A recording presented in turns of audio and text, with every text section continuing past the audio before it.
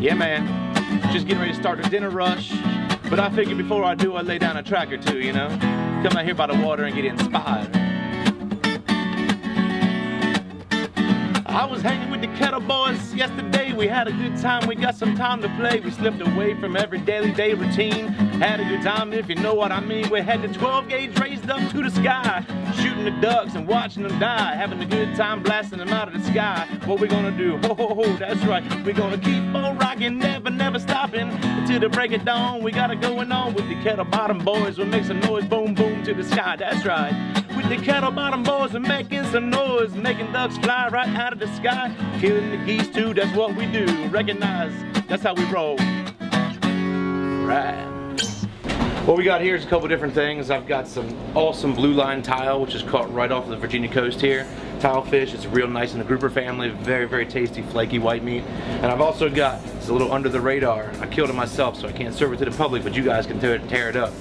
This is some nice Canada goose right here. I've had it marinated for about 36 hours. A nice blend of sesame oil, some raspberry, a little balsamic vinegar. We're gonna let that all chill out, throw it on the grill, slice it up with a little cranberry and walnut reduction. And the tile fish we're gonna do with a Lemon Caper Beurre Blanc. Check it out.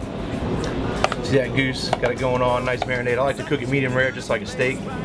But we'll pop this big old fat breast here, right on a hot grill, get that thing going.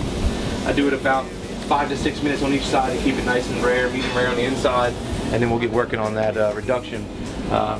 For the tile fish, a little olive oil. I got a smoking hot pan, like I said. I want to get it real nice and hot. I'm gonna hit it with just a little bit of butter. Season up that fish on the skin side so we can get a nice crispy crust on that skin.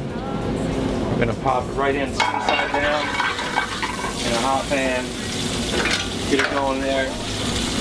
Season that again with a little kosher salt, a little fresh cracked pepper. Get that rocking and roll. It's important to get a nice crispy sear on that outside of that skin. It's going to make it have a real good texture. You get the nice creaminess of the meat, but then you get a crispy crunch on the outside. What I'll do is finish this off in a 500-degree oven, but right now we're just going to get that outside seared off, lock in all those juices, and make it ready to rock.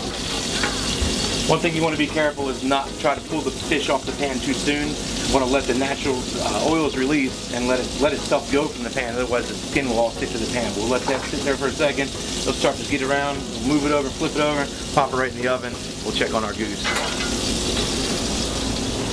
We've had that goose going for a minute or two now. Got some nice marks. We're going to crisscross it.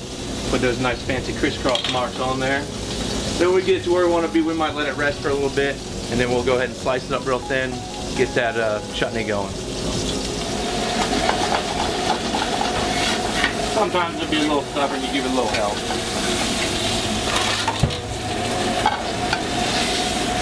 Now you can see we got a nice crispy crust on that skin. We're going to let that get seared on that side. We're going to deglaze it with just a little bit of white wine, pop her in the oven, finish her off in the oven, get it where she needs to be. Meanwhile, we're getting our pan hot for our chutney, which is going to be, like I said, dried cranberries, walnut, a little bit of white wine, a little honey. Let that reduce down, it's going to go great over top of that goose breast. Got some nice, let me do that again. Got some nice crisscross marks on our goose there. Pop it over, get a little color on the other side, and we'll let that go in the oven for a few minutes as well.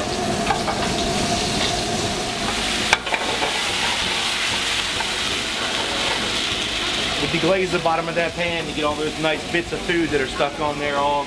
Everybody's happy. We're going to put that in a hot 500-degree oven. And magically, it'll be done in about 5 or 10 minutes. Pop that goose breast now. We got our nice grill marks on there. It's cooked real rare right now. We're going to go ahead and pop it in a hot oven. Finish it off. Our tile fish is looking good. Pull that guy out. You can see it's nice and flaky, moist. What we're going to do with him, while we get ready to do our chutney, if you can hand me a square plate, please, or whatever. Come on, Ethan, get to work, man. What have you been up for? Small spoon. So I have some creamy polenta we made here, which is basically a cornmeal based, like a grits almost, basically. We're gonna put a little bit of that on there. We're gonna take our tile fish and just gently set that off to the side. I've got a little Lemon Caper Beurre Blanc here, which is just a lemon caper cream sauce, and we'll just drizzle that right around there like that. Nice and simple. Maybe we'll throw a couple of these snow pea sprouts on top just for a little garnish there. And once again, very simple, elegant. You taste the fish, but the lemon and the caper will kind of accent the nice mild flavors of the fish, and the polenta is real creamy. Very nice combo. I highly recommend that to anybody here. For this chutney, we're going to use a real hot pan once again. A little bit of olive oil. Start off with a little bit of butter. A little bit of garlic. Get that going. Hit it with our dried cranberries. A little bit of toasted walnuts.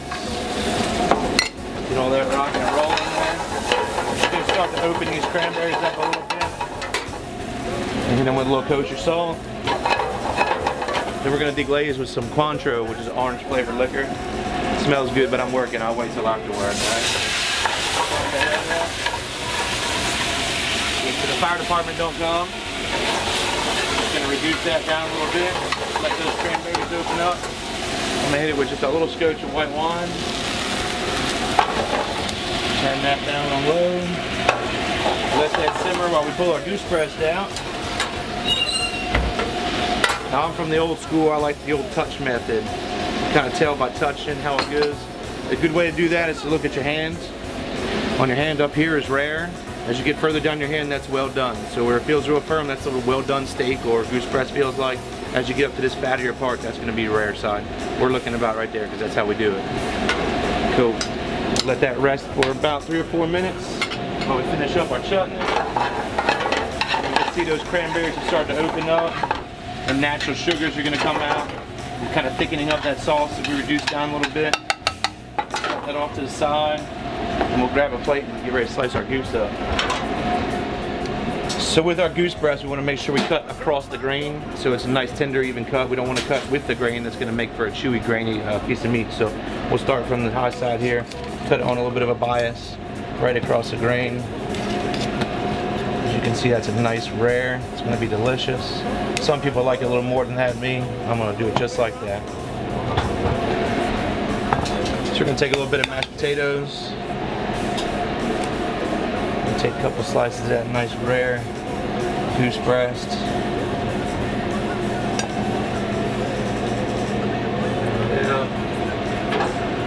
And hit it with our cranberry chutney. And the nice sweetness of the cranberry and the crunchiness of the walnuts. Some people like to cook a little more, but when you try it like that, you'll never go back. Hey, I'm here right now with Abel and Will. We snuck away from camp and we came down to see the multi-talented Johnny Moe at Mallard's in Onancock, Virginia. We got some fresh goose breast, some fresh tile fish he just cooked up fresh in the kitchen, and we're gonna dig in. We had a great hunt this morning. We're looking forward to a great hunt tomorrow. Hey guys, cheers. It's been a great time. Yeah. Eastern Shore of Virginia. Doesn't get any better than this. Damn straight. Cheers. Yeah, yeah, yeah. Make sure you're catching some duck, make sure you catch a couple of goose, and make sure you learn everything you need to do when you're watching Kettle Bottom Outdoor Pursuits. Yes, they got the styles and the tricks of the trade. They're gonna show you how to do it each day. Make sure you don't miss it when you see them tonight on the TV. Hope you get away, yeah, yeah. Wow, that's delicious. A goose. How's that tile fish? Oh, awesome, man. Is it cooked all the way through? Yeah, that's good.